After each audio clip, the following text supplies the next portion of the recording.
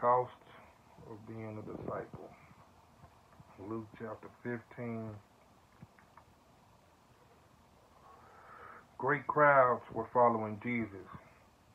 He turned around and said to them, "If you want to be my followers, you must love me more than your own father and your own mother, wife and children, brothers and sisters. Yes, more than your own life. Otherwise, you cannot be my disciple. And you cannot be my disciple if you do not carry your own cross and follow me. But don't begin until you count the cost." Ain't that the truth? Till you know the cost, don't fucking start. Because you don't know what you're getting into, and you're going to look like a fool if you don't continue this shit out when the road get tough and hard. And the road will get tough and hard.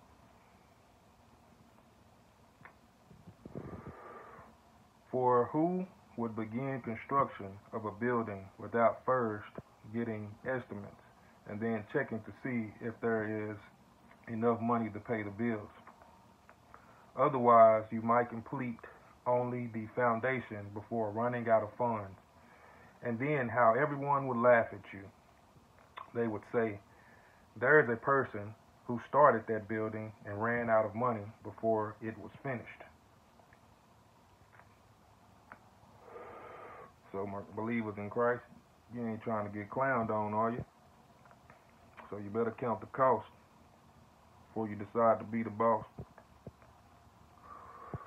Or what king would ever dream of going to war without first sitting down with his counselors and discussing whether his army of 10,000 is strong enough to defeat the 20,000 soldiers who are marching against him? If he is not able, then while the enemy is still far away, he will send a delegation to discuss the terms of peace.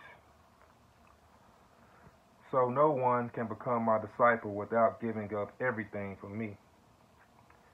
Salt is good for seasoning, but if it loses its flavor, how do you make it salty again? Flavorless salt is good neither to the soil nor to the fertilizer. It is thrown away. Anyone who is willing to hear should listen and understand. So basically, in a nutshell, he's warning you, count the cost before you decide to follow Jesus, because the road ain't gonna be easy.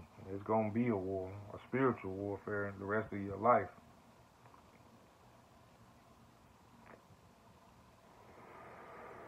And the stronger your calling or anointing, the stronger the adversary, the stronger the enemy is coming at you. You know what I'm saying? Just to harass you. It can't destroy you, but just to harass you. So, it is what it is, man.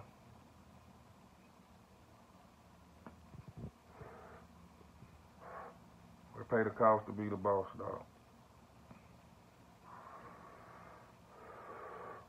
When you really doing this shit, really being a Christian and all that, it's cool, but shit, it ain't for glamour. Especially in the proper, I can only speak from the proper position. It ain't glamour.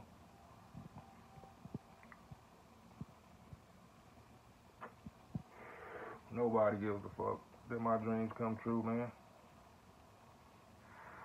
Like they do. Don't let me say that, man. It's not true. They do. People do. Some of my dreams mean life and death to some people. My dreams sometimes mean people going to heaven or hell kind of thing, or So I ain't saying that, man. And I'm thankful for life. Everything's fucking great. Great as can be.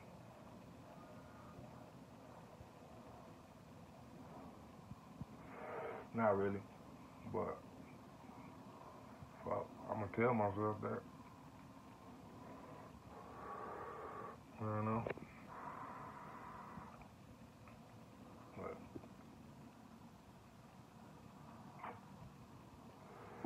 nigga been slimming down a little bit, man. I guess nigga working out and shit. So, trying to do some shit.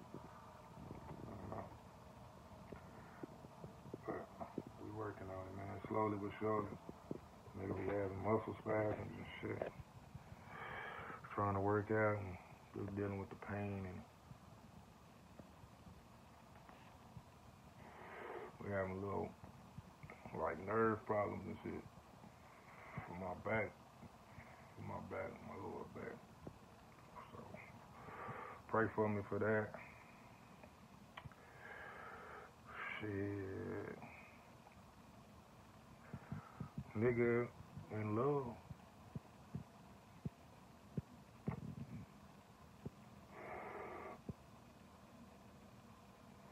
I'm willing to do what it takes to make everything great.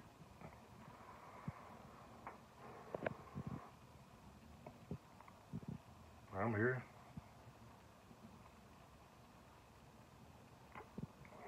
She's worth the wait.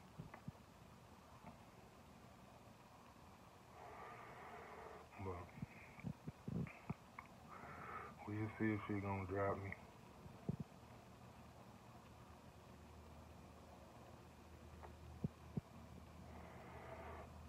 We'll see if she ever gonna top me.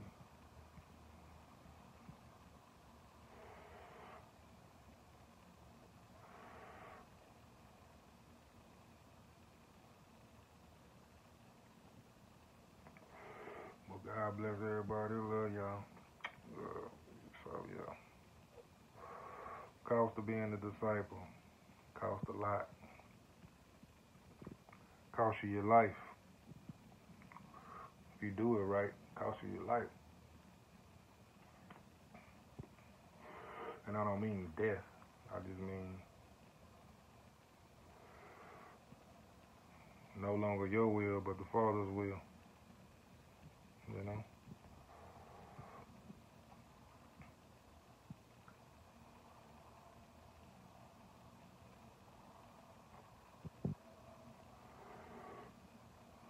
But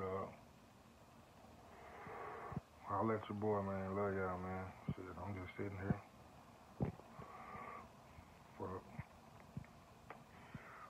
getting better at hooping.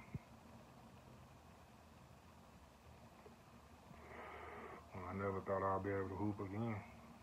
So that's a good thing.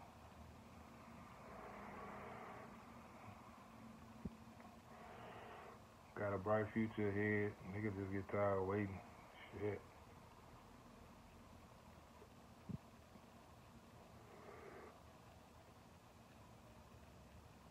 Maybe something I ain't doing, you know what I'm saying? I think of myself, you know, I just gotta get on it, man.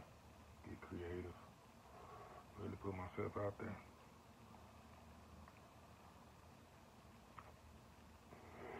I ain't never looked for no handouts from nobody ever. My basketball, I got in those places. I met those agents and coaches, professional coaches and all that shit. I did that. I know how to do that. When I want something, I know how to go get it. You know what I'm saying? And then it's on them, you know, if they want to open the door or not. You know what I'm saying? I go full force with my shit, though. I don't give a fuck. Just how I am. Whatever I want, I'm going to go full force with it. I got a spirit of excellence. So, power off. It is what it is, you know? But, love y'all, man. Like I say, I'm probably finna lose about 15 more pounds. Get a little bit more cut on shit. Get my shit right, man. You know? Shit, hopefully. Nigga start docking and shit. Cause that's gonna put a nigga through the roof. Nigga do that. But just filling my mind with greatness, man. Greatness, positivity, greatness, positivity, greatness. That's all I can do. That's all I will do. That's all I will allow in my life. So, love y'all, man. Thanks for listening. Shit. We got a few more minutes. I want to listen to some more.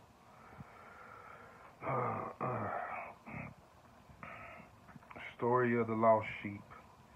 The tax collectors and other notorious sinners often came to listen to Jesus teach. This made the Pharisees and teachers of religious law complain that he was associating with such despicable people, even eating with them. So Jesus used this illustration. If you had 100 sheep and 101 of them strayed away and was lost in the wilderness, wouldn't you leave the 99 others to go and search for the lost one until you found it? Then you would joyfully carry it home on your shoulders. When you arrived, you would call together your friends and neighbors to rejoice with you because your lost sheep was found.